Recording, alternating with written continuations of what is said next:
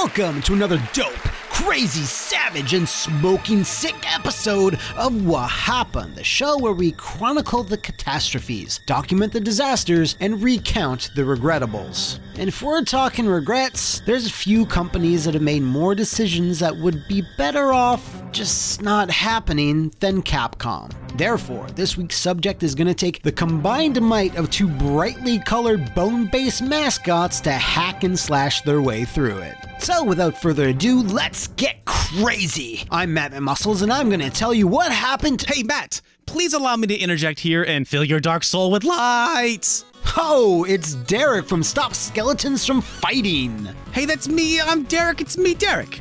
I figured it was about time I invaded one of your videos for a change, huh? And besides, this story is more than just a story of one game, it is the story of a legendary video game company and their struggle with the relevancy between two sides of the planet. And it's a story that my partner Grace and I have researched a little bit about. So allow me to be the Virgil to your Dante, Matt, old buddy. So let's talk about what happened to DmC Devil May Cry. Fuck you! Capcom. Remember the mid-aughts where Cap God could do no wrong? Yeah, they had an absolutely flawless record. No, I didn't mean those games. I meant like Dead Rising and stuff like that. There were some bad ones too. But it wasn't entirely their fault. This point in time was the middle of a hard decade for Japan-based developers and publishers. The Japanese markets were shifting, and games with a, I guess, Japanese flavor stopped making sense as the years went on. For example, in 2002, it was estimated that half of all video games sold were bought by the Japanese, but by 2010, when DmC was officially announced, the Japanese people only bought 10% of all games sold. For instance, you know Street Fighter 4? Yeah, that was a mega hit, right? Well, in 2008, the first console edition of Street Fighter 4 sold about 200,000 copies in Japan and about 2.3 million overseas. The times they were a-changin', and this is where our story begins proper with the release of Devil May Cry 4 in 2008. Devil May Cry 4 represented Capcom's first big return to a classic IP in a while. Building off the critical and commercial success of Devil May Cry 3, Dante's Awakening, the series had already been brought back from the brink after the mess that was Devil May Cry 2. Capcom was very optimistic for the sales potential of the franchise. And they really had every reason to be. The God of War series showed no signs of stopping and proved there was a global appeal to character action games. Not only that, it would be the series' first time on HD consoles. That's right, we said consoles. This was the first time the demon-killing stylings of Dante would see release on non-Sony machines, adding the Xbox 360 and PC to the mix at launch. HD development, as many companies found out, saw a dramatic increase in costs and development time. All those fancy over-the-top cutscenes weren't cheap. So when it was all said and done, 2008's Devil May Cry 4 sold a total of 3 million copies worldwide, which ain't a number to kick out of bed, but wasn't dramatically better than the last game. You see, Dante's Awakening topped out at around 2.3 million units, though, wait, no, things weren't adding up at all. DmC 4 was available on 3 different formats, which should have resulted in a way better style rating. What, just an A? Capcom was hoping for a triple S. So, it's not like DmC 4 was a flop or something. Wait, did Capcom think DmC 4 was a flop or something? It's kind of hard to say, but yeah, kinda. I mean, when it comes to the whole saga of DmC Devil May Cry, and reboots in general, the first thing publishers should do is properly read the room. So what is the thought process here? Well, most would say, maybe that's just the upper limit of how many people are actually into DmC because... Wrong, says Capcom! The problem is that people are just tired with the current style of Devil May Cry. No, we're not. Right, because game reviewers are complaining about the cheesy dialogue and the silly characters. Oh no, don't get rid of that. That's what gives the series its... Yes, and we can make the combat less complicated for newcomers. Hey, can you even hear us? Hello? Yes, this is brilliant! Oh my god! Everyone, start picking out your yachts! This is gonna be the best-selling Devil May Cry game ever! Oh wait, no. Oh. So, what happened? Devil May Cry is at its core a complicated combo-based franchise that requires high execution, has weird over-the-top storylines, and is also merciless to newcomers. So you can bet it really stung when God of War did something similar, appealing to the West, but resulted with godlike sales numbers. But regardless, Capcom thought there was a problem and felt that Devil May Cry 4 should have done better commercially, and Capcom, of course, had a surefire solution. Appeal to the West! This edict, spearheaded by one KJ Inafune, whose career has been documented with stalker-like precision over at SSFF. Oh, yes, thank you, too kind, thank you. Resulted in such other what happened fodder like this, and that, and even more this. Now, despite all those games being massive mistakes, Capcom producers were already acknowledging this in 2009, by the way, that there was a problem with Western versus Eastern development coalition cooperations. But there was still plenty of gas left in the tank, and Capcom had their sights turned westward and just couldn't turn the car around in time to stop all this. So, for a rebooted Devil May Cry, they decided to let some action game luminaries handle their precious IP, ones that had made some headway in the West. Kinda. Now we enter Ninja Theory. Now, while they're relatively recognized today, back in 2010, their name would elicit a hearty who? Well, their previous efforts included 2007's Heavenly Sword, a game many hardcore action game fans criticized for its somewhat simple combat and the fact it seemingly prioritized elaborate story and facial animation technology instead. Then there's their 2010 effort Enslaved, Odyssey to the West, a game criticized for its somewhat simple combat but lauded for its elaborate facial animation. And who could forget Kung Fu Combat, a game criticized for, well, this. Make a big action fight stunt! Throw everything! So yeah, even though their combat chops were arguably spotty, at this point in time there weren't many Western options who could really come to grips with the legacy of Devil May Cry's combat anyway. Rumors, however, of a DmC reboot began circulating in 2010, with the May issue of Game Informer even stating Ninja Theory was involved. This really couldn't have been timed any worse if they tried. By this point, Capcom's big Western campaign was pretty busy being a massive embarrassment. Both Bionic Commando and Spyborgs sold dismally the previous year, and Dark Void, released earlier in 2010, was hot on its heels to sell even worse. Not to mention, the original Devil May Cry creator Hideki Kamiya and his new studio Platinum Games at this point had proven themselves to the public with the incredible Bayonetta. So, by the time this Game Informer report hit, Capcom fans were already starting to push back against the inevitable. DmC was basically doomed, at least from a PR standpoint, before it even had a chance to prove itself. So again, in a read the room style moment, we're not sure what Capcom was expecting when they officially unveiled the debut trailer for DmC Devil May Cry at that September's TGS to a very mixed response. And when we say mixed, we mean it was colossally one-sided. First off, you have a trailer that, let's be honest here, didn't look all that good. The character models felt off. It showed zero real-time gameplay, it wasn't made by Capcom, and was yet another attempt to have a product appeal exclusively to the West, when all signs pointed to stop doing that. This made for a goopy miasma of negativity that always permeated the news whenever DmC Devil May Cry was brought up, and would be something it never fully recovered from. Oh, and one last thing, the guy that helped launch this whole westward expansion thing and specifically was heavily involved in DmC's redesign, KJ Japan is over Inafune, he said, "Yep, good luck putting out all my fires, peace out," and left Capcom literally a month later to start working on his own massive successes. Even if Ninja Theory were making the best playing action game ever created, and they were not, they still had to contend with fans who were very not into the tonal shift of the characters and the world. When fans thought of Dante, they thought of things like this. And the concept art, images, and designs coming out of DmC were giving them this. This, however, actually turned out to be Capcom's doing rather than Ninja Theory's. I can't emphasize this more, Ninja Theory were basically just journeyman developers giving Capcom what they wanted. Conceptualizing the new Dante during development saw the art team coming back with designs that closely mimicked his original look, but it was the producers at Capcom Japan, including Devil May Cry 3 and 4 director Hideaki Itsuno and Keiji Inafune, who urged Ninja Theory to explore more alternative options. So while it's easy to blame the new developer at the wheel, they were mandated by Capcom to overhaul everything in terms of art and aesthetics. But of course, the fans didn't know this at the time and were looking for any and all reasons to tear into the game, so Capcom would need to be very cautious from now on so as not to further goddammit. So here is the last and maybe the most damaging aspect of DMC's development, Tamim Antionades. He, shall we say, was not remotely prepared for the backlash against DMC's new direction. Or, maybe that's too generous. On Venture Beat, shortly after the game's really hated reveal trailer, a question was posed.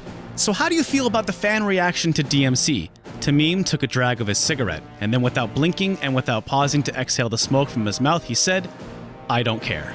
First off, I'm suddenly really starting to believe the rumors that the new Dante was based off of you, and second of all, you know who probably did care about their game selling Tamim? Grin, Bionic, and Airtight Games. I'm just saying that catering to your fans is not always a bad thing, especially since the whole point of this reboot was so that DMC would grow the fan base and not shrink it. But the Tamim train doesn't end here. And now it's time for What Else Did Tamim Say? Well, the essence of Devil May Cry is all about cool. It's about Dante being cool, making you feel cool when you're playing it. And so the combat and the style system and everything is integral to that. But what was cool 12 years ago? I think that was when the first game came out, isn't cool anymore. Anyway, Tamim goes on to say, if Dante, dressed as he was, walked into any bar outside of Tokyo, he'd get laughed out. While the core of these statements have some merit, this is not what you should say to convince Capcom fans that their franchise is safe. And when you think of video games as a medium, it seems as long as you make great games, generally you're fine if you keep doing the same thing over and over. Okay, the next quote I want to treat you to is from a mid-2012 PS3 magazine. At this point in our story, Ninja Theory had been receiving death threats, so I can't exactly blame him for this, but it starts out good, kinda. Usually the worst creative crimes are made when you're trying to make a game for someone else, some perceived demographic that, in all likelihood, doesn't actually exist. From my point of view, there's only one way to try and make a successful game, and that's to make the game that you want to play, a game that everyone involved is proud of. Okay, that's fine. So from that point of view, I don't care if it sells 1,000 units or 2 million units. Oh no, Tamim, oh baby, no.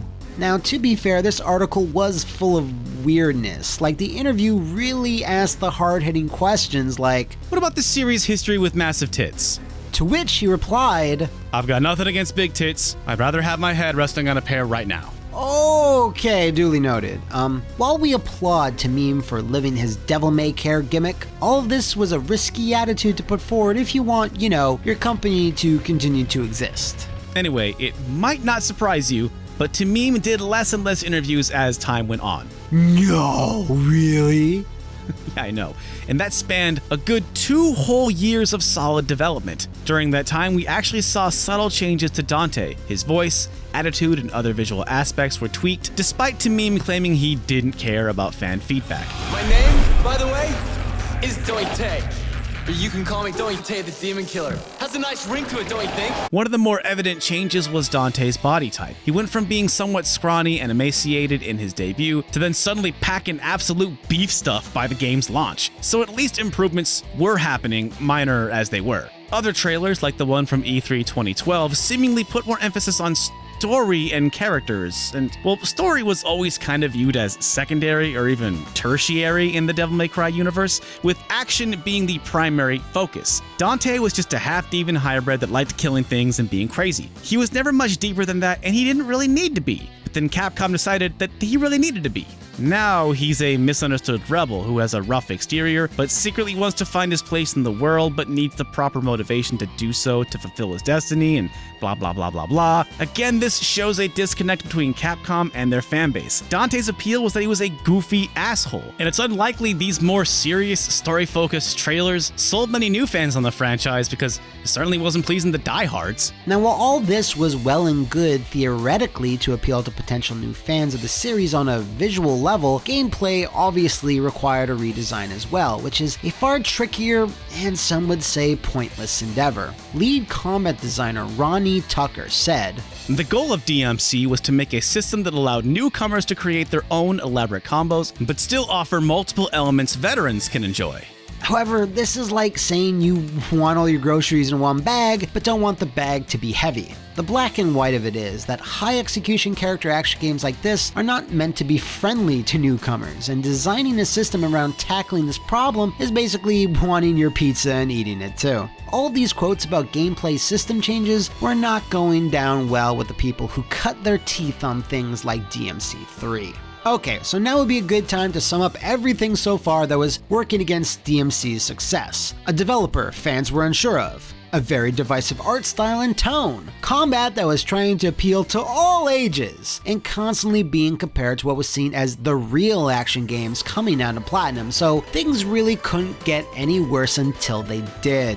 Ninja Theory's last game, Enslaved: Odyssey to the West, exclusively ran on the Unreal 3 engine, which was, pretty standard at the time. What was not standard, however, was its inability to handle 60 frames per second, because in terms of pure design, it was never initially intended to run games at such a frame rate. So the fact that Ninja Theory were using it for DMC was, cause for concern. Capcom knew there was no sense in hiding it, because as soon as they showed real-time gameplay, people would use their eyes. Especially longtime fans of the series who were accustomed to the silky smooth action that all the previous entries featured. But not all was lost. While 30 frames per second would be the default on consoles, if players really needed to double or triple that, they could just purchase the Steam version. Yes, with the power afforded by PCs, DMC would run at an unlocked frame rate, with 60 being very much doable. Capcom did put a lot of work into this particular PC port, but it still wasn't enough for hardcore fans who were upset that what was seen as a long-standing DMC tenant, 60 frames per second, was now locked away on a particular format. So yeah, the reaction was not exactly what Capcom was looking for. At the end of the day though, if Unreal 3 couldn't do 60 on consoles, then there wasn't much else they could do. Oh, right. Well, okay, so Unreal 3 could get to 60 on consoles, but only by NetherRealm Studios. The blowback against DMC wasn't even exclusive to this game. It also managed to splash onto other games, like PlayStation All-Star Battle Royale. Now, we're not gonna mince words, there is a lot you can say about the roster of PlayStation All-Star Battle Royale, but one of the more unfortunate choices was using DMC Dante, or Dino, or Don't-Tay, or whatever fan name you prefer, as a playable character in lieu of the classic white-haired look. You have a game that was supposed to be, at least fans thought, celebrating 2 decades of PlayStation titles and characters, so when the older Dante that had 3 exclusive Sony games under his belt was excluded, it was bad. It was a bad idea. It was a wrong move. This is no one paying attention here. Especially when classic Devil May Cry 3 Dante found his way into Marvel vs. Capcom in 2011. It just seemed like Capcom made a deal to advertise the upcoming game, as PlayStation Not So All-Stars released at the tail end of 2012, which was not too far off the January release date of DMC a mere 2 months later. This inclusion/exclusion again kind of rubbed a lot of fans a lot of the wrong way when everyone's skin was already kind of raw and bloody from the previous rubdowns. Now, with all of this ill will, Tamim drive-by comments, and the fact that Capcom never truly found their footing throughout the early HD era of gaming, it would be easy to assume DMC's launch would get a D or less in terms of style, but it wound up launching to mostly positive reviews overall, and in fact, the reviews were pretty much in line with what DMC 4 initially got. However, critics still found the story predictable and a little on the nose, with paper-thin characters and silly plot twists and dialogue. Fuck you, Dante! So in terms of critical reception, nothing really changed here for the better or the worse, but the commercial aspect is another story. Capcom's initial projections for DmC was to sell 2 million copies in its first fiscal year, which it did not do, and then later revised that to 1.2 million. Furthermore, for their sales report that year, Capcom stated a few reasons why they felt the releases were languishing behind their projections, and while they didn't name DmC directly, at least one of the explanations could be applied to the project. There was a delayed response to the expanding digital contents market, and insufficient coordination between the marketing and the game development divisions in overseas markets, and finally there was a declining quality due to excessive outsourcing. So yeah, whatever that meant. In fact, it took about 5 years for DmC to sell what they were initially hoping for, with Capcom reporting back in the summer of 2018 that the game finally crossed the 2.4 million unit threshold, placing it far behind the 3 million plus copies DmC 4 would achieve. The main goal of this project was to catapult the series to greater sales and notoriety. While it failed to do that, DmC at least did not become the dreaded entry that killed the franchise like, say, the Bionic Commando reboot or Onimusha 4.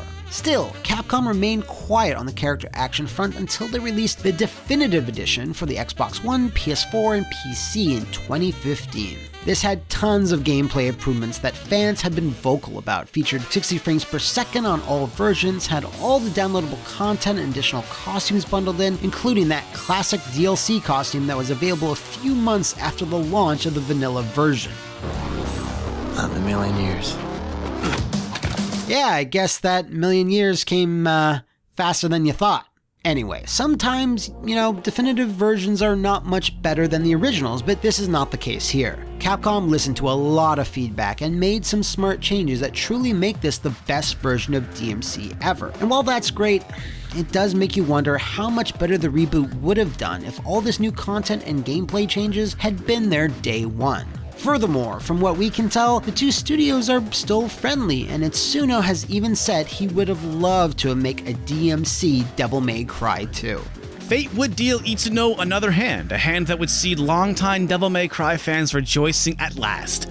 E3 2018, during Microsoft's conference, the announcement of Devil May Cry 5, the sequel to Devil May Cry 4, was made public after several months of rumors. Within seconds, people could see that this was ignoring the continuity of Ninja Theory's world, with the return of Dante, Nero, a bevy of new characters, and the cheesy cheekiness the fans have come to admire about the series. This then, of course, also marks the final nail in the coffin for Ninja Theory, because much like Grin and Airtight games before them, they saw their doors close after working with What? Oh, no, that's right. Ninja Theory actually survived the DmC debacle. In fact, they found great success with Hellblade, their attempt at what they called a AAA indie title, which sounded risky on paper, but their slow rollout of well-optimized ports on the PS4, PC, Xbox One, and the eventual Switch version has clearly paid dividends. This also happens to be the next directorial effort by our old friend Tamim, who has seemingly chilled out in the subsequent years. So yeah, Capcom didn't die, Ninja Theory are doing well, and unlike many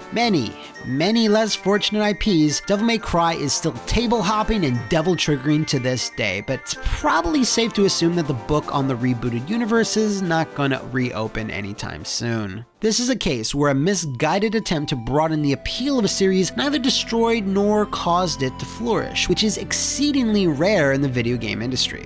It just goes to show that Devil May Cry fans are absolutely crazy and are strong enough to endure a few bumps in the road for their favorite missile-riding, pizza-eating, guitar-playing, motorcycle-swinging series. Speaking of a few bumps in the road, however, maybe you'd like to see what difficulties Capcom had bringing over some of their other famous franchises like Mega Man or, Devil Kings? Ooh, yeah, do you want to hear how Devil Kings is kind of, but actually not at all a spin-off of Devil May Cry? Why not check out the video and the link for How the West Was Worse Capcom Edition. And in the next little while, we're gonna have a part 2, an exclusive about the East versus West changes for Street Fighter and Final Fight. Oh, Final Fight, you say? Well, I might have a few morsels of information I could contribute. You know, I had a feeling you would, Matt. Be on the lookout for that over at Stop Skeletons from Fighting. Derek, thank you so much for helping out on this episode of What Happened, and tell Grace thanks for her tireless research as well. Oh, I will. You're very welcome. Thanks for having me. So, from me, Matt McMuscles, and Derek, I'm wrong about Eternal Darkness Alexander. It is not for me.